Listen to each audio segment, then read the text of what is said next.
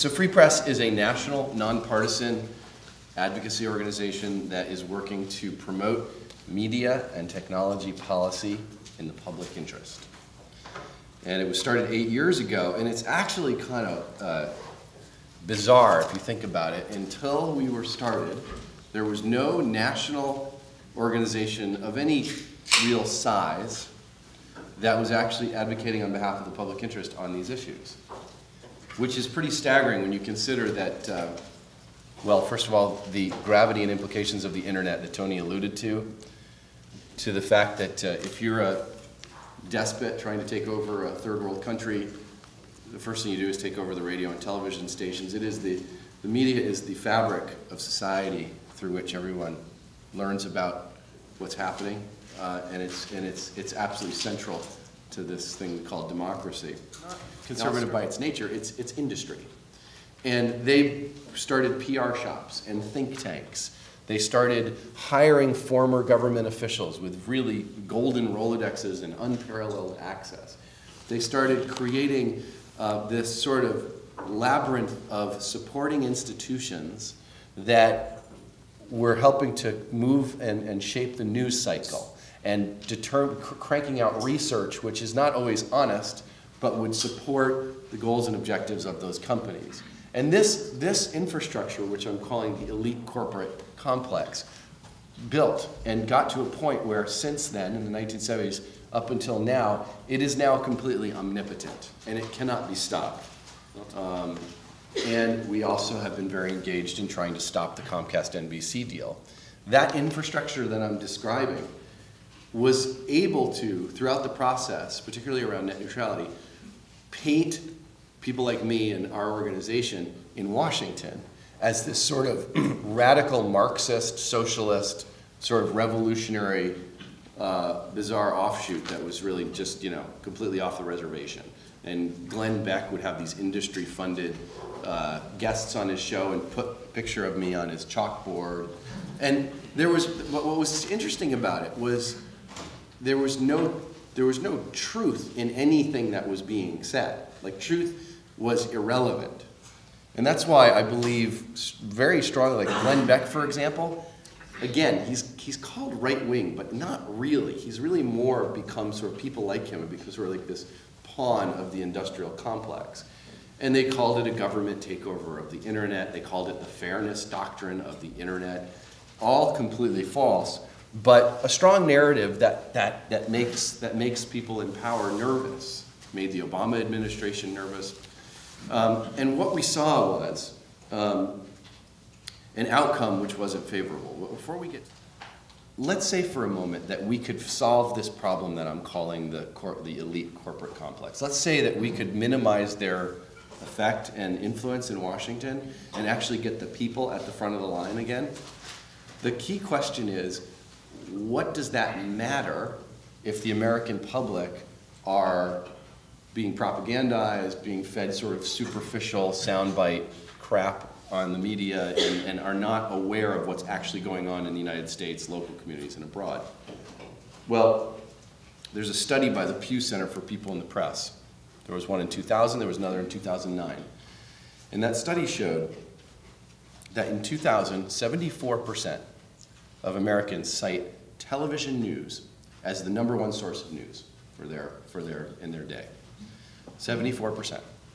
9 years later, in 2009, with the rise of the internet, if I were to tell you, and I'm going to, you'll be really surprised because most people think, oh, the internet really kind of replaced a huge chunk of that. That number only went from 74% to 69%. So in the same way that for probably people like Tony and I, it's surprising to hear, oh my gosh, you haven't heard of Free Press, I can't believe it, I've been in a bubble. We, in the advocacy area, people who are in universities like you guys are, you're not aware that your media consumption habits are completely not in line with the rest of the country. Like that you are in a completely different zone. And the people who are across this country who are being sort of led by the nose to, go protest town hall meetings that are designed to get more affordable health care to people, and they're getting angry, they're getting ginned up, they're watching TV. and they're listening to commercial radio. And so the fundamental question we have to ask is, if that's what's happening, if as Thomas Frank, the author, says, people are being compelled and manipulated into rising up and advocating against their very own interests, which is a serious problem, and we're seeing it over and over and over again. Then the question is, why is that happening and how do we fix it? And then again, all you have to do is turn on commercial television or commercial radio, and the answer is very clear. There is no real, other than maybe 60 Minutes, honestly, I mean, other than like maybe 3 programs, there is no substantive, thoughtful, critical journalism on commercial television and radio. That's not hyperbole. It's a fact.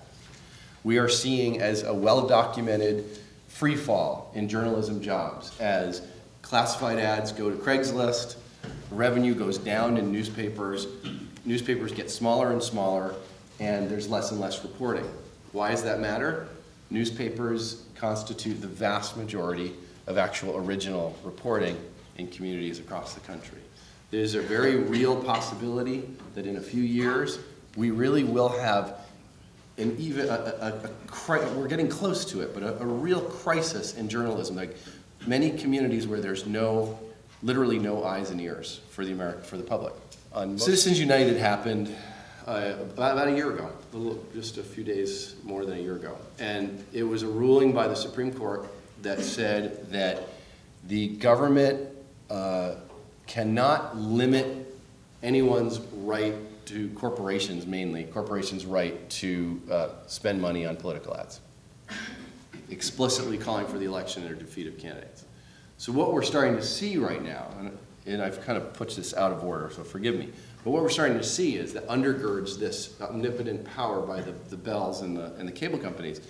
These guys, lobbyists, are basically doing what was reserved for like mafia thugs, and now they're doing it and it's legal. So they go into congressional members' offices in Washington, and they basically say, legally, you either vote with us on net neutrality or sign this letter or whatever, or we're going to spend tens, hundreds of thousands, millions of dollars on your opponent, to support your opponent and get you out of office. This is a mind-boggling concept when you consider that the dollars that these companies have are so massive. These companies that make billions with a B in profits every year, how much expense is it really for them to spend $30, $40 million a year? It's why the phone and cable companies, the telecommunications industry, is second only to the pharmaceutical industry in Washington lobbying. Most people don't realize that. We're up against the second largest lobby in Washington. Yeah, I hear that. And then, but the third thing is, I think, is unringable, which is, I think because of the failure of public education, the poor funding and the slow demise of public education, Americans are decreasingly, in my view, able to engage in basic critical thinking. And in fact, they don't even have a basic sense of civics, sort of a basic framework of the history of our country, for example. And that's another challenge, which could be remedied with progressive policy, but that's a long haul fix. But I would submit to you that if we had commercial television, television of any sort that was more, where you found it more ubiquitous to come across thoughtful, intelligent reporting, likewise on radio, that you would have the increase of a more informed, more enlightened electorate. I mean, do you think anybody could have found in the past year a thoughtful story on commercial television or radio about Egypt before the protests erupted? I would hazard a guess, we know that the Cairo bureaus for the networks were closed long ago, that there was not a single substantive story about the politics or history or state of Egypt on any commercial television or radio in this country for the past year at least. That's a problem. If you go, and public television can't afford to do it, so they don't. If you go to England and you turn on the BBC, you can be sure they've reported on Egypt many times over the past year. And people see that. That's the #1 source of news in that country. They learn. They're more engaged. We have stupid shouting heads, like, you know, as these companies go to cut costs, they don't do reporting, that's too expensive. They just put people with opinions on, blathering about American politics.